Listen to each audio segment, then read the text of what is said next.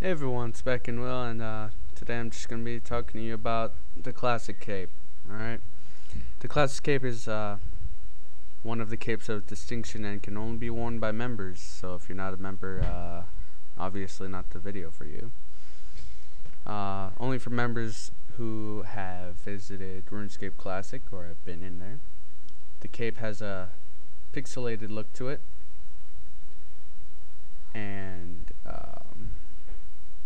has a pixelated emote, which I'll show you in a sec. It is sold over here in this clothing store right next to Varrock Square, or in Varrock Square. Talk to Iffie and go to her last option. Be sure to have 50 coins in your inventory. And alright. Once you have that, you can go ahead and test it out, show it off. The cape emote is activated using the skill cape emote. Alright, so go to your skill tab and right there.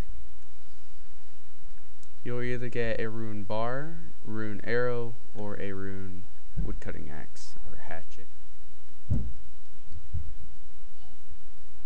Yeah.